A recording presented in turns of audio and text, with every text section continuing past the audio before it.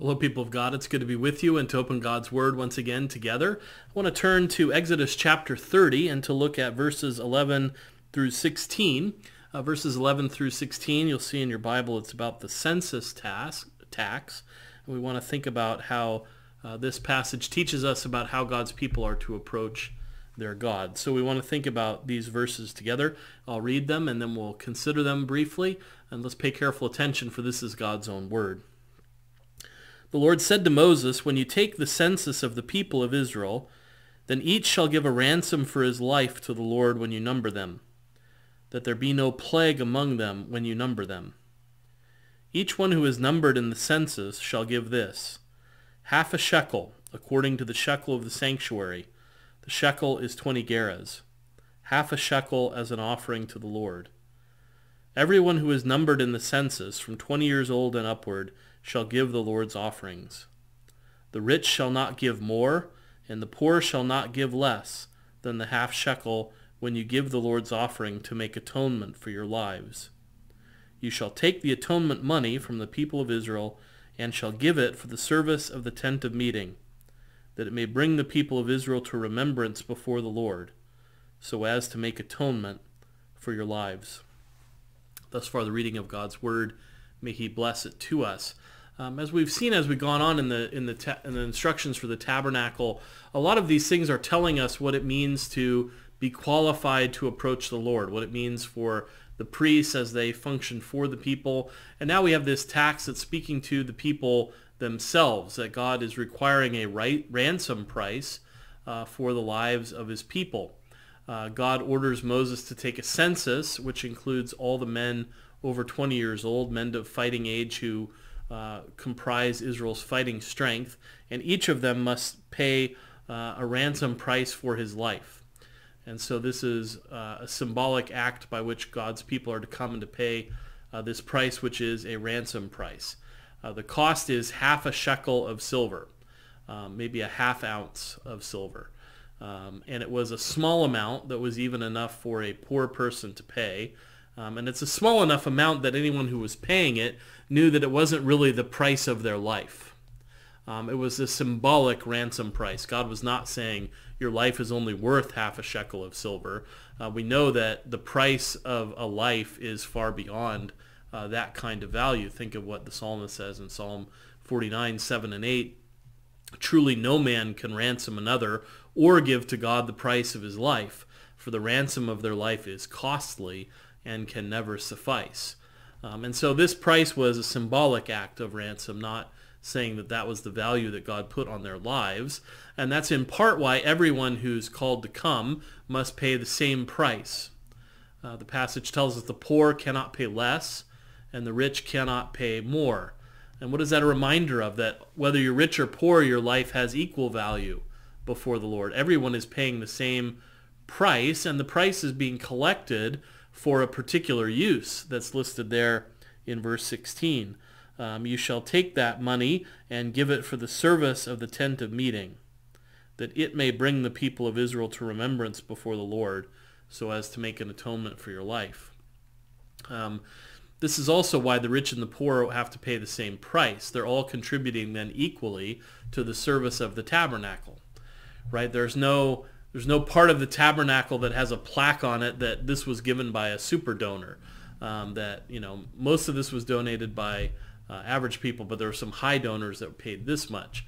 Sometimes if you watch a show on PBS, they'll say it was presented by this person and this person and this person, then other generous contributors like you.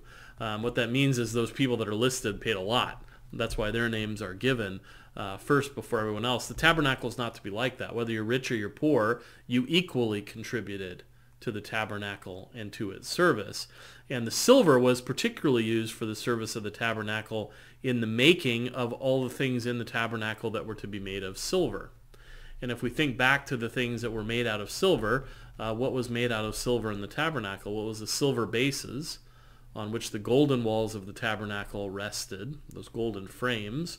And here we see another level of symbolic importance being communicated to us. Silver was used in the bases on which the golden temples rested. So everything in the temple was gold, or the tabernacle was gold. and the gold represented heaven as we went through.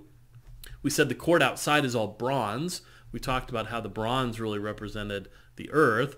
And so what parts of the tabernacle are made of silver? Well, the curtain rings in the tabernacle court are made of silver. So that's the uppermost part of the court. And the bases of the tabernacle's golden walls are made of silver. And so what does silver do symbolically? Silver is what connects the earthly worshipers with the heavenly realities. It's the silver rings that are between, right, earth and heaven in that sense. It's the silver bases that are between those realities and the heavenly realities that rest on top of them. So what does silver do figuratively in the tabernacle? It connects the earthly worshipers with the heavenly realities and is the foundation on which the house of God rests. And where does this silver come from? This silver comes from the ransom price. And so we see this ransom price really serving an important function in the tabernacle and in its construction. This silver was given first for the purpose of accomplishing a ransom. It's a redemption price. And from what? Well, we're told that it's a ransom price that averts divine wrath, right? What happens if you don't pay it? You're to pay it so there may be no plague among them when you number them. It's a ransom price to avert the wrath of God. The same word for plague that appears here appeared in Exodus 12:13.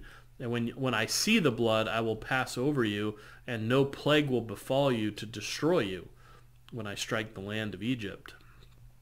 And so it's the threat of divine destruction, really, that's averted by this ransom price. That's why it's called atonement money in verse 16. Just like the blood in the Passover atoned for the wrath of God's people, turned away the wrath of God, so also this is a kind of atonement price that they're paying to turn away the wrath of God. And the ransom price then serves as an important function in life and in worship. It's the foundation on which the tabernacle rested. It's the ransom price that meant life or death for them. And it's telling us something important about being an Israelite. That the most important question is not how rich you are or how powerful you are, or what tribe you came from. Are you a high status Israelite or are you a low status Israelite? What's the most important question that really you can answer about yourself? It's, have you been ransomed? Have you paid the ransom price? Has atonement money been paid for you? And so this was to show that they were a ransomed people, to remind them of that reality. And this ransomed people were also to show that they were a ready people. Each man was to line up and pay the price of his own life willingly and voluntarily. Right? So as verse 14 puts it, everyone who is numbered in the census from 20 years old and upward shall give the Lord's offering.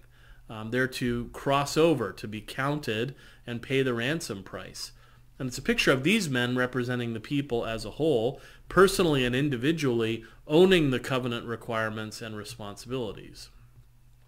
They've done that already kind of corporately, saying, we will serve the Lord. But here's a really individual way of coming, right? Each person, each man 20 years old and older, the fighting age strength of Israel, is coming and individually and personally owning those requirements, showing that their lives are forfeit to God and that their lives are subject to his commands. And in this way, it's a kind of enlistment in the Lord's service. And this too is a helpful reminder. They're not just a ransomed people, but they are to be a ready people, to be reminded that God's people, in order to approach him and live in covenant with him, must be ransomed and must be ready to serve him. And that really is what's still required for the people of God. All of this was preparing them for the coming of the Lord Jesus Christ.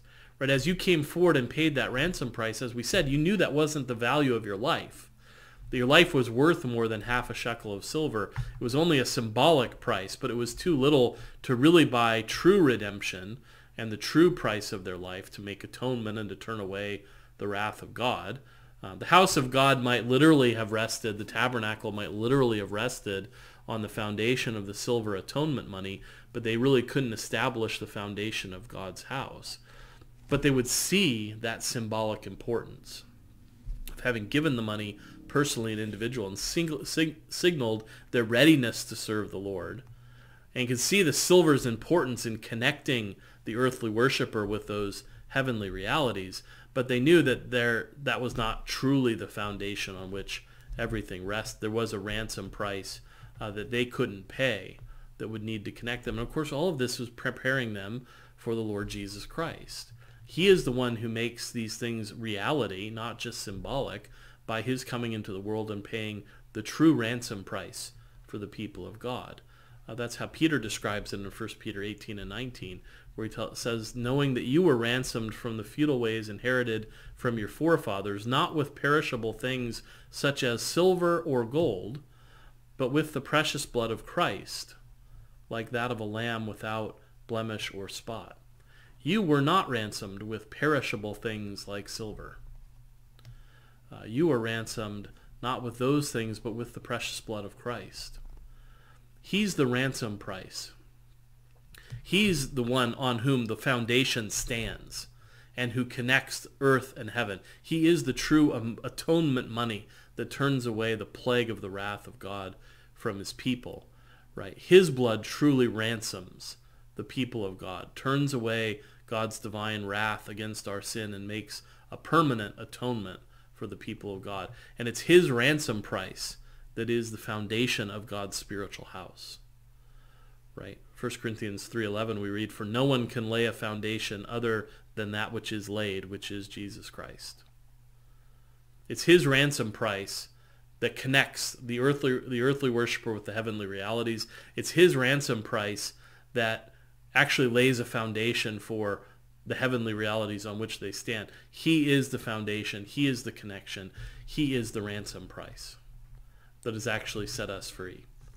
And so just as the whole tabernacle service was shot through with a reminder of that ransom price, the silver on which the bases rested, the curtain, what's the word I'm looking for? The curtain rings that were holding up the curtains, those connections, those important parts of the tabernacle, that was all ransom price money. And any more silver that they collected would be used for the service of the tabernacle. You see how ransom price money was so important to all of it. And what was it all pointing forward to? Christ, who would come as the ransom price. And God doesn't want us just to be reminded in this that we are to be a ransom people. He wants us also to be a ready people, a people who voluntarily and willingly come to serve the Lord. Just as all these men symbolically came and paid their money and enlisted in the service of the Lord, we want to be a people who are ready to serve. It's the Spirit of our Lord Jesus Christ who makes us ready and willing to now on serve him. We are to come to him voluntarily and willingly, right, to accept the responsibilities and blessings of the new covenant in Jesus Christ. We are to come in faith, and we are to come in gratitude to do the will of the Lord, and we are to be a ready army. It's interesting that Paul, when he talks about the armor, the whole armor of God in Ephesians chapter 6, speaks of being ready, wearing as shoes the readiness given by the gospel of peace. Christ is also the one who makes us by his Spirit ready, willing and able from now on to serve him, as we confess in the first question of the Heidelberg Catechism. And so this teaches us important things, that Christ has come to make us a ransomed and ready people, that he might bring the realities of the covenant to us in this age, as he pictured it in shadows and types previously in the former age. So we can be thankful that the tabernacle and its service continues to shine forth to us those glorious realities of our Lord Jesus Christ. And let's go to God and thank him for this picture for us together. Let's pray. Father in heaven, we thank you for this census tax and what it teaches us about the importance of a ransom price for our lives, that only through that payment, through that atonement, can the wrath be turned away. We thank you for revealing to us that this ransom price has been paid in these days by our Lord Jesus Christ. And we pray that we would all still be ready and willing to enter his service, that not just all of us corporately, but each of us individually would desire to be made ready to serve, that we would enlist in your service. We pray more and more that your Spirit would make us wholeheartedly willing from now on to serve you, and that we would be a ready people, as has been pictured for us here. And we thank you once again for giving us these many pictures in all of their different ways that pointed forward to our Lord Jesus Christ. Hear our prayers, forgive our sins for his sake, for we ask these things in Jesus' name. Amen. All right, people of God, it's been good to spend this time with you. May the Lord bless you and keep you until we meet again.